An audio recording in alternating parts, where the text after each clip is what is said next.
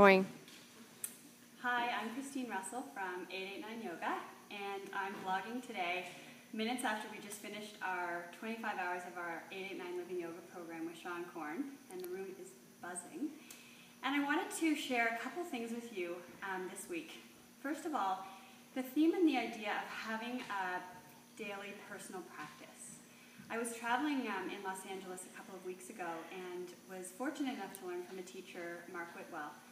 And he walked up to every student in the class and said, "Do you have a personal practice?"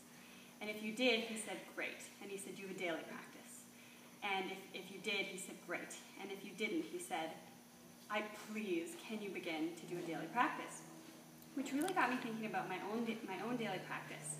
I've recently been, heard a great example of thinking about a daily practice as like taking an internal shower.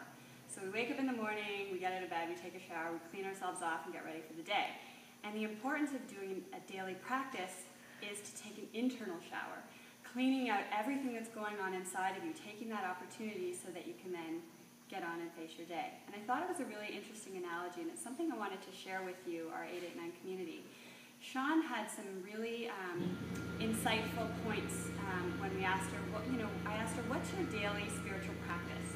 And she said, "Well, without a doubt, it's daily." And she said, first of all, asana.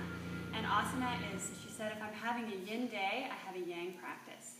And if I'm having a yang day, so a high energy a day, I have a yin practice. She said she loves to do a practice in the morning, but it doesn't always happen, as we all know. Sometimes it doesn't always happen in the morning. Without a question, she said meditation every day. And I also practice meditation on a daily basis just to get tuned in. And she said prayer. And she said she prays, multiple times throughout the day. She uses yoga as a body prayer. And we just did a body prayer class that was so incredibly powerful.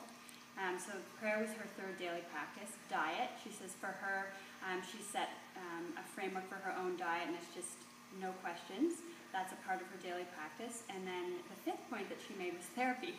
And she said without therapy, she wouldn't have that outlet and that other, another person kind of calling her out, so to speak. And she said that that's definitely a part of her daily practice. So I just wanted to bring this all to you in a vlog so that we could share some of the goodness that's come out of this amazing week with Sean Korn. I hope you guys all have a great day, and thank you.